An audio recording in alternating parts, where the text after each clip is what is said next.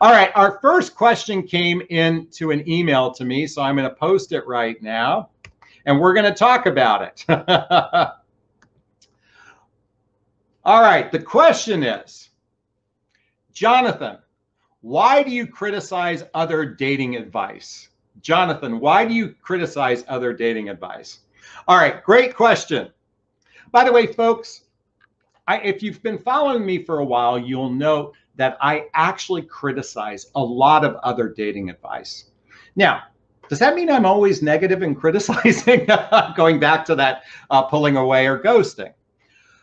I'm here to say that part of my reasoning or my rationale is because I see and witness a lot. There is a tremendous amount of advice out there in the dating and relating realm, or whether it's dating advice or relationship advice. And a lot of it is based on unhealthy principles that I am so object against. So again, if you watch my videos, I often bring up the copy of the book, The Rules.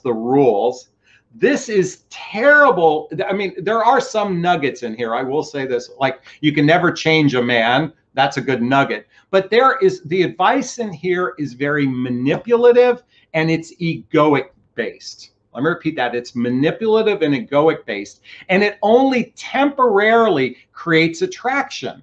This is why I criticize this behavior or the content in books like this, because it's not coming from a place of generosity. It's not coming from a place of care. It's coming from a place of manipulation. And I am not a big proponent of people who are trying to manipulate one another. And I've gotten a lot of feedback from others here telling me they agree that this book is very manipulative.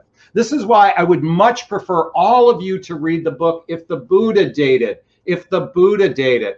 Check out this book. This is a great book to lean into a more healthier way of looking at human beings, not based on gender expectations, because I think part of the problem with the relationship advice, it's based on gender expectation. And this book is all about how to be in a heart-centered space in relationship. Let me repeat that, how to be in a heart-centered space in relationship. Because let me give you some advice. Let me give you some examples of advice that I can't stand and why I criticize. First off, number one, you've heard this before. You've heard it 100,000 times. Men are hunters. They love the chase and they love to pursue. Okay.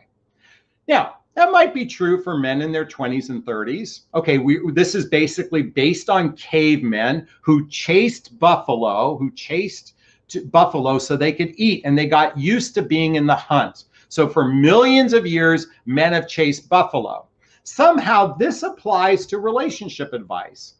How the fuck does that apply to relationship advice? Ladies, when men are on the hunt and chase from a physical standpoint towards women, what are we hunting and chasing? Is it, I want to be in a relationship. I want to be in a relationship. I just want to be in a relationship and I'm going to hunt and hunt and hunt and I'm going to pursue that. Is that when men are hunting? Or are men hunting sex? Because that's what they're on the hunt for. So to assume that men love the hunt and men love the chase, just understand this. Yes, we do like to get laid and we like to make effort to get laid. But that doesn't in no way mean we're hunting or chasing a relationship. Okay? In no way does that mean that. Okay, so to apply something that cavemen did and then say it as dating rhetoric, so women just know you can just sit back in your feminine energy and lean back and do nothing because a man will chase you because he wants to claim you, because men are so chivalrous, is a crock of shit. Because what are we chasing? We're chasing sex, okay? We're not chasing fully committed relationships. Now, that's not to say that there are not, first off, let me repeat that. There are plenty of men out there who want a serious, fully committed relationship who are not chasing sex. They're basically on the hunt for both, if you will. But you have to recognize this. The whole narrative that men are on the hunt represents fully committed relationship. That's not true. Another thing that you're told oftentimes that men are hardwired to be provider protectors. Men are hardwired to be provider protectors. So isn't it fascinating that over 1/3 of kids born today, at least here in the United States that I'm aware of, are actually they're not co-parenting, and the fathers are not actively involved in the children's life. 1/3. I Googled it this morning. Okay, it's actually, I think the number is even a little higher. So what does that say? If we are hardwired to do something, that would mean that 99% of men would be wanting to provide and protect for their family. But that doesn't happen in 1/3 of the cases.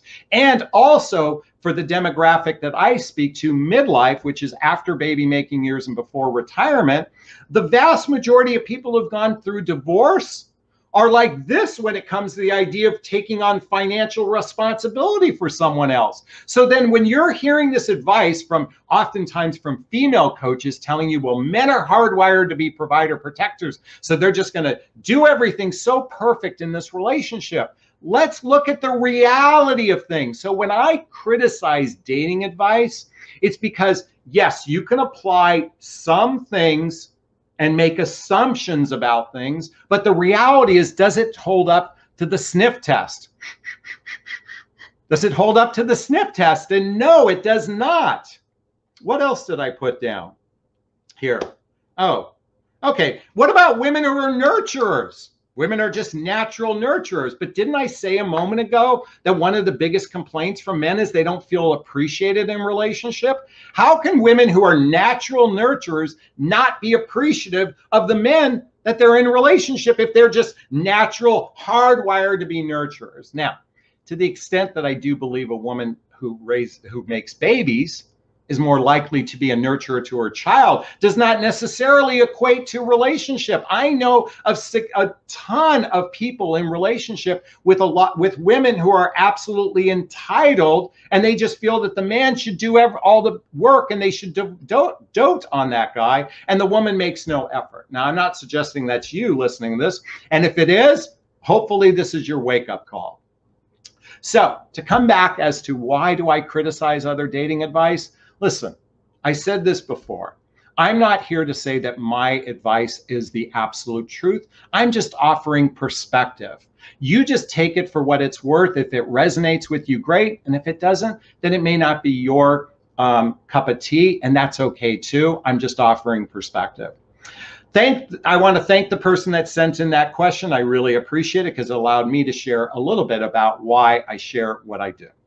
All right.